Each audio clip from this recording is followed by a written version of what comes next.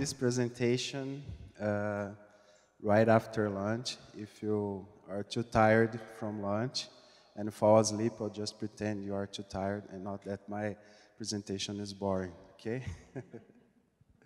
So my idea here is to give you some ideas of how an emulator works, and if an emulator wants to talk to the KVM, there are some kind of standard APIs that you need to call. There is a sequence pattern that you can call one API after another.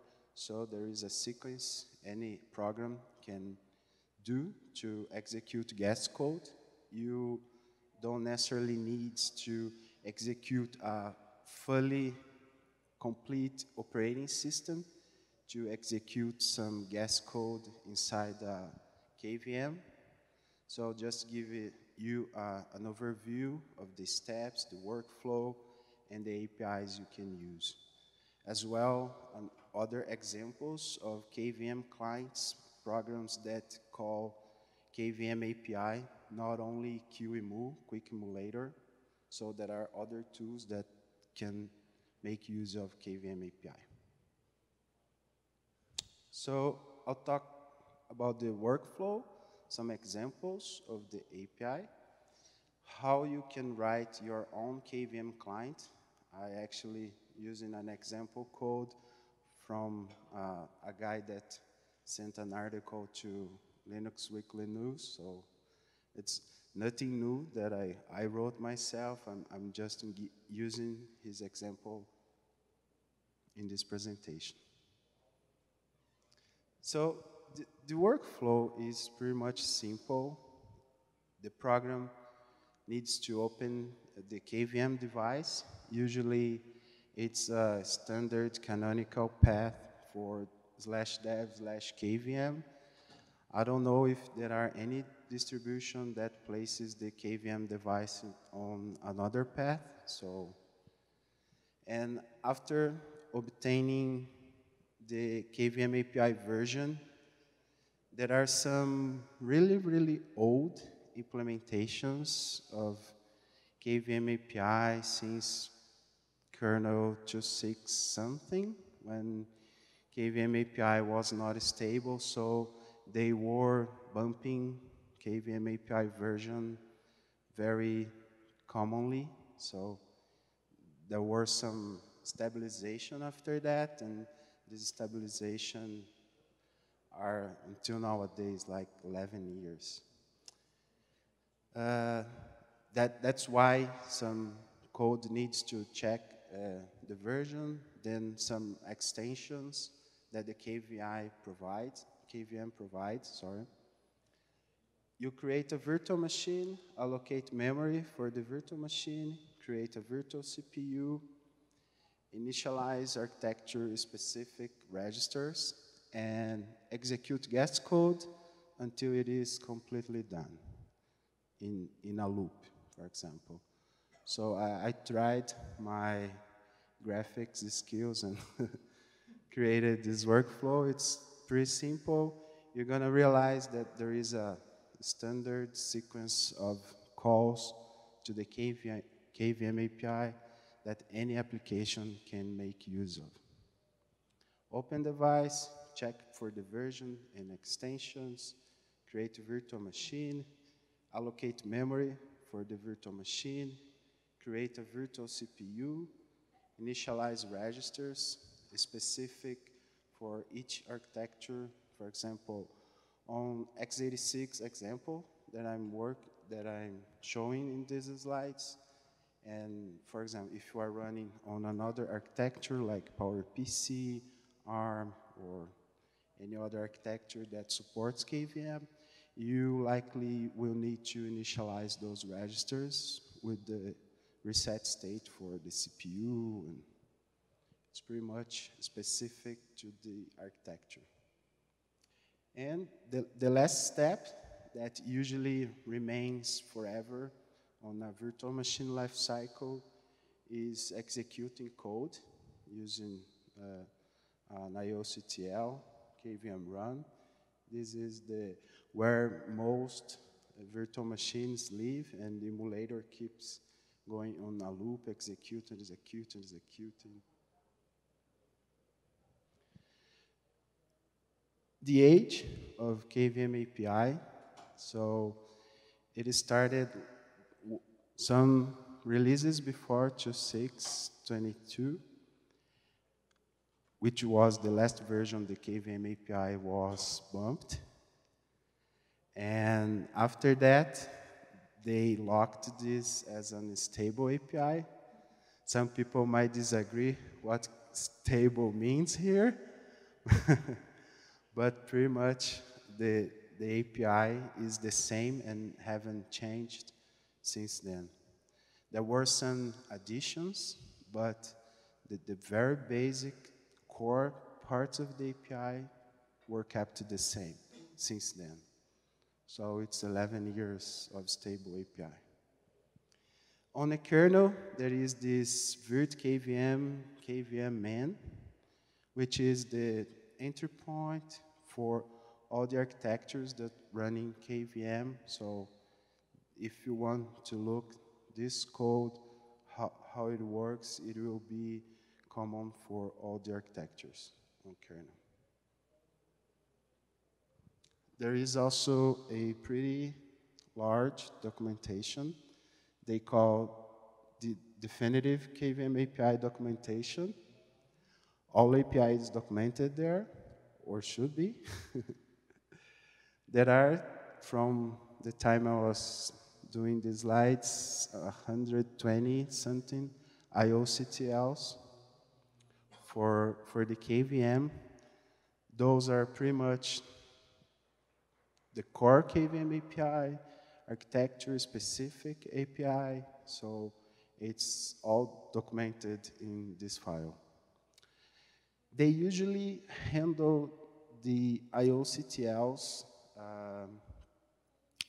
They try to differentiate them like a system API, a virtual machine API, a vCPU API, and a device API. So an example of KVM system API, it's an API that changes the whole KVM subsystem, like creating a virtual machine on kernel. So when your program is calling this system API, it is basically changing the whole subsystem in the kernel, the state of the KVM in the kernel. The IOCTLs for the VMs are basically handling virtual machines attributes. It does not change the whole KVM system state. So as well for the vCPU, that these IOCTLs only change the virtual processor CPU in the KVM. So it does not affect the whole subsystem. The same way the device API does not affect other things from the KVM API. For the KVM client, you're gonna realize that you don't need to emulate or run a complete operating system. You can make use of KVM isolation, hardware isolation, in your code, in your pre-assembled instructions, in your binary, without having to emulate a fully operating system. So you don't need actually to boot another Linux machine to run some binaries isolated in a sandbox, for example. So you also don't need to emulate a full suite of hardware. So you can emulate only some pieces of hardware that you or your emulated code will need to do. There are some other KVM clients out there. So not sure if anyone has already heard about them. There is NoVM, which is a hypervisor written in Go. And they try to keep the hypervisor very minimalist, only with a few steps to isolate the code being executed, so you don't need to boot a Linux to run a binary or something. Same way for KVM2, which is a very simple, lightweight KVM client that you can instantiate virtual machines, run guests on your Linux host. It's a nice tool, very lightweight. It's pretty straightforward. There is kata containers, which initiated by Intel as clear Linux, I guess. They basically executes every container or pod inside a guest. So it is so quick to instantiate a virtual machine that you can run all your container and pod workload inside a container inside a virtual machine. So for each container, it spawns a virtual machine, initialize all the registers and stuff. So basically it keeps more isolated the container from the host using KVM instructions from the hardware. This is the example I'm going to walk through this presentation. It is an article from Linux Weekly News. It is from this giant JAWS triplet. I'm just putting the license here, not sure if this is, I'm not a license expert, so since I'm gonna quote some snippets from him, I'm just putting here. In this example, it is pretty much very basic assembly instructions that you can add two values and print to a serial console output. This is a 16-bit example. So this code array, you can do this like you can compile your program with GCC or any other toolchain, and you can use, for example, object dump command to extract the array of bytes, so you can do an array and try your code yourself. So it's pretty much basic here. It does an add to two numbers and then prints to an output, right? So the KVM test example starts by opening the device. So there are some standard functions like open. Everyone here, I guess, already used it. So you open the KVM device, and this KVM file descriptor you're going to save through the lifecycle of your program. So you're going to keep track of this file descriptor unless the last reference of it is gone. The KVM structures on kernel side is going to remain alive. So since the last instance of this file descriptor is closed, all the kernel gonna release and free memory for the structures. Not a big deal here, right? The first call to the KVM API is get API version. It does the communication to the KVM using IOCTL.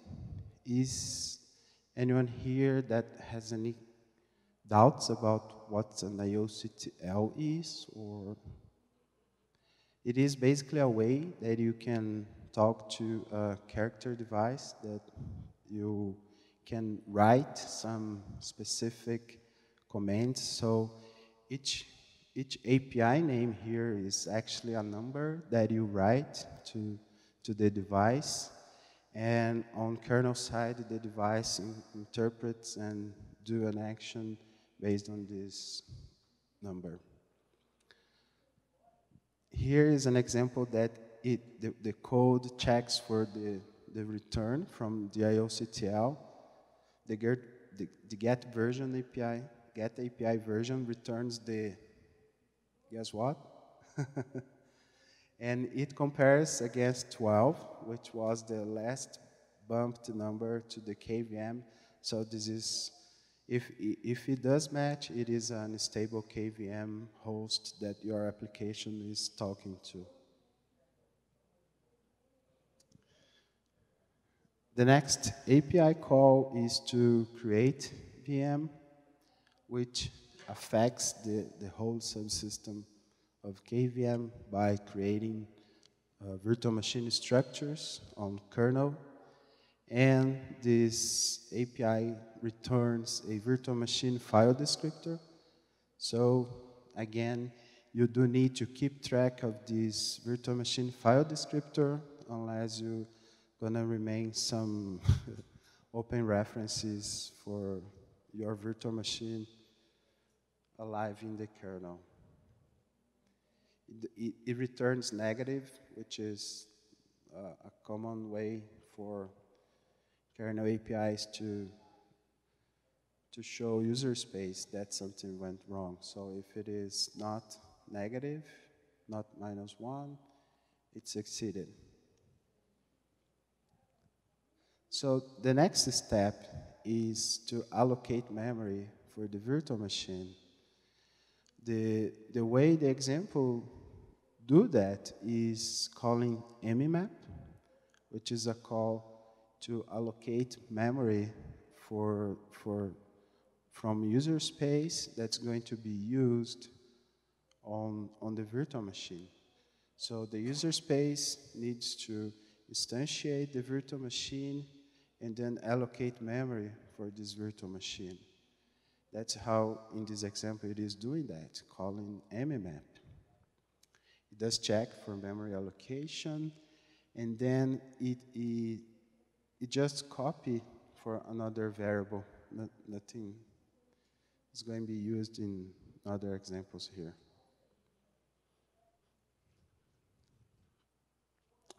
This other API is set user memory region. This is an struct KVM user space memory region that you need to fill in and give the KVM subsystem as an input. That's why it is passing the region address to the IOCTL call. It will basically set where the user space memory is for that virtual machine. So that's why it is using here VM file descriptor and not the KVM file descriptor, because this is affecting the virtual machine only.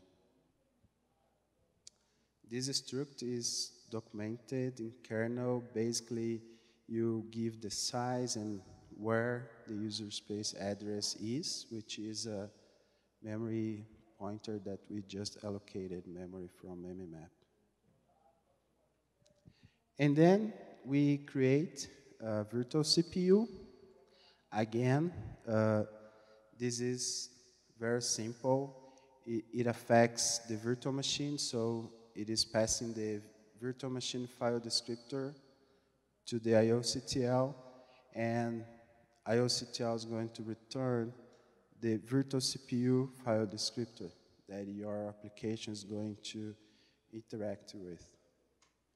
Right? If it is negative, something went wrong. This other API is vCPU and map size. You can use it to grab and return the KVM size of the chunks that it can execute, and some virtual CPUs may have different sizes depending on the architecture is going to run. So you can do this to guess the size of the a map for the virtual CPU of the architecture you are running on. And then it allocates another region for the executed code, which is called here run. So again, you're instantiating more memory for the virtual machine that's going to be used for the virtual CPU to execute and place your code to be executed as a guest.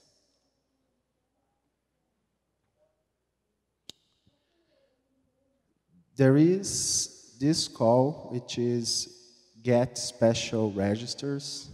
This call is used to read from your host what are the, for example, CS register, base, selector, which is an x86 specific registers.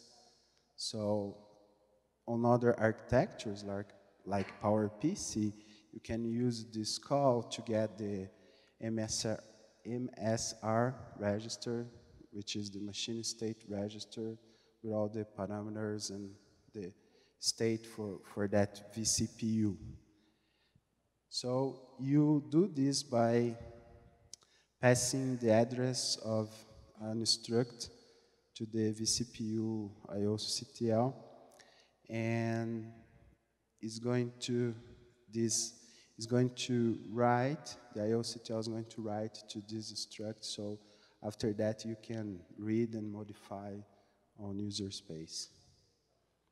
And in this example, it reads, changes CS base and selector, and then writes using the KVM set special regs to the vCPU.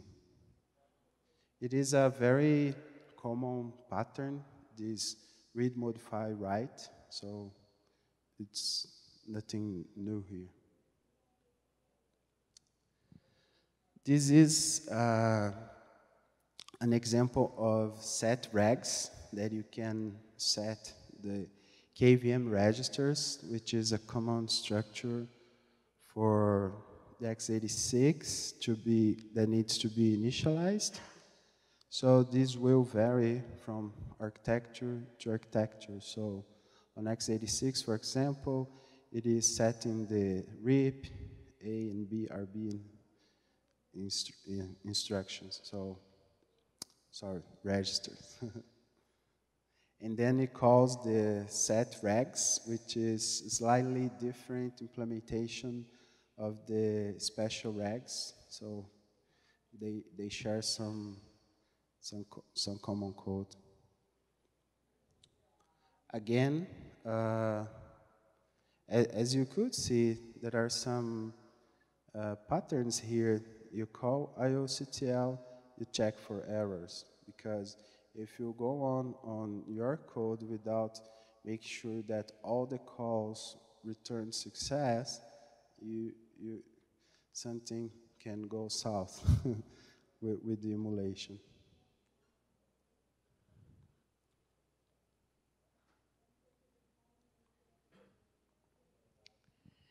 And the last but not least, part of the KVM client program is to actually execute and emulate all the necessary hardware or stuff that the virtual machine needs. In this example, it is pretty much a while one loop. So your virtual machine keeps running until it is completely halted by the KVM. So in this loop, we start calling the IOCTL KVM run to start running. And since we already called set reg, set memory region, and other calls to the KVM API, the KVM run knows where to look at in memory stack to understand where it will consume and execute all the guest code. So you keep doing this in a loop, and every iteration in this loop, there will be an exit reason, telling user space why the virtual machine emulation stopped. Because KVM can execute code, but there are some hardware that needs to be emulated. That's the part that QEMU, for example, has a full suite of hardware emulator.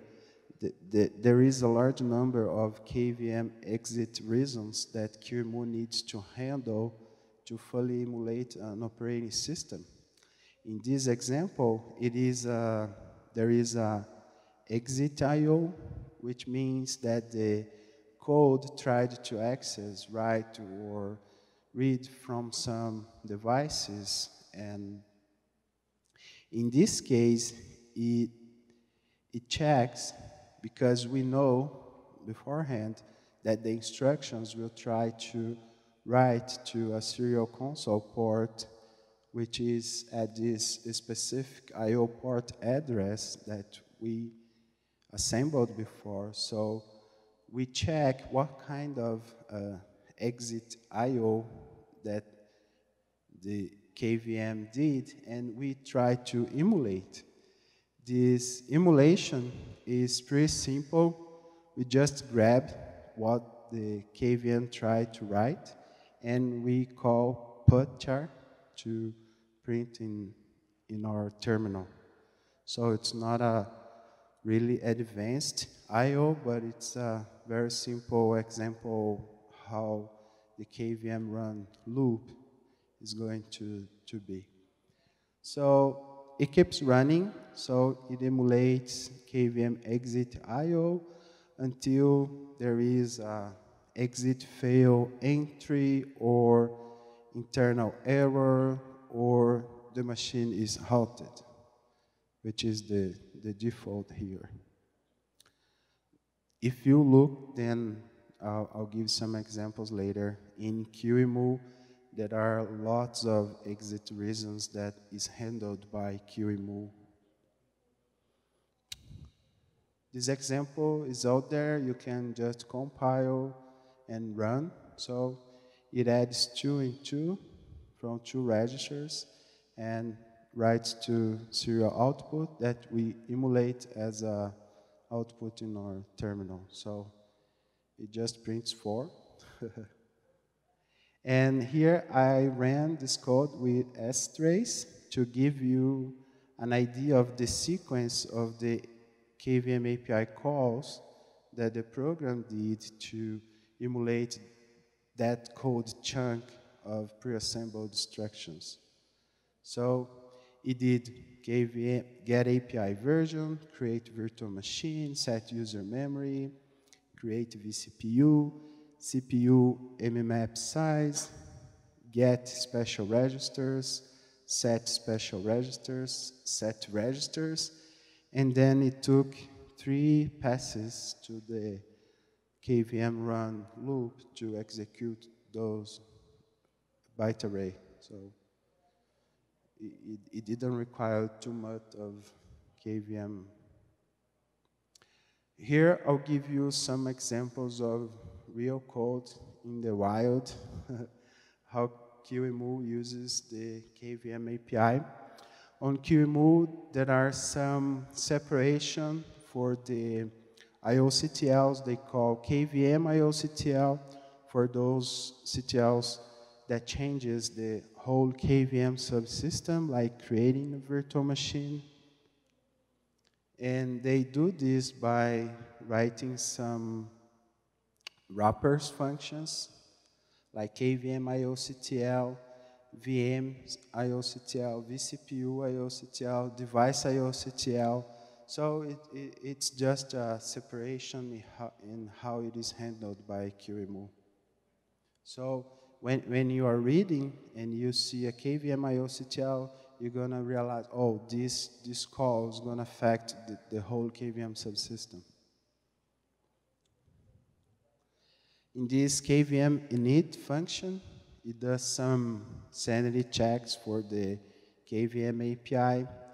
This KVM API version that it tries to match is from kernel headers. So there is a directory on QEMU that all the kernel headers are copied from release to release. So these definitions are pretty much in sync with the Linux versions. This is still inside KVM init, which is create VM. It does some more checks, print error, check extension, if the machine, the host, is able to create devices, because depending on your KVM host, you might not have all the capabilities of KVM, so you might be able to run vCPU, but you are not able to create a device, for example. Create VM, this is from architecture-specific example. It does all these calls in a sequence. Open the device, create VM, create vCPU. KVM destroy vCPU. Again, this call is used to get the mmap size of the CPU, so it uses that to unmap the memory you allocated before. KVM run.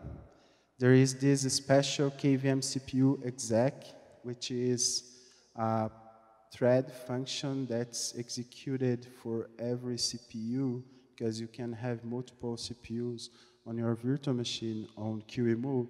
So this is a function that keeps executing your code in the guest. This is the one that is run in parallel. So as many as processors your virtual machine has, as many as the same instance of this function running as a POSIX thread on QEMU. KVM arc get registers. This is architecture specific. So the common code calls the KVM arc. So each architecture implements its own KVM arc get registers function. Same thing for put registers, where you can write registers to the KVM. This is again KVM architecture specific, so every architecture implements its own. This is from PowerPC, get one SPR, put one SPR. These are the references for the code, links to the KVM test. You can go ahead and download and try yourself. Try to perhaps doing some very basic, like this example, 2 + 2 writes 4. So you can keep going, because this is really nice to understand that all programs that talks to the KVM needs to follow this sequence of steps. You're gonna see no VM, KVM2, kata containers, QEMU, they all do the same sequence, but in different ways. So I'd like to thank family, friends, and Gabriel for answering all my questions that I had through this process. Thank you. As Gustavo mentioned in the keynote, there is this Telegram group, and if you guys have any questions, say now, or there are some KVM experts in this room to answer my questions. Anyone? So, thank you guys. I did appreciate it.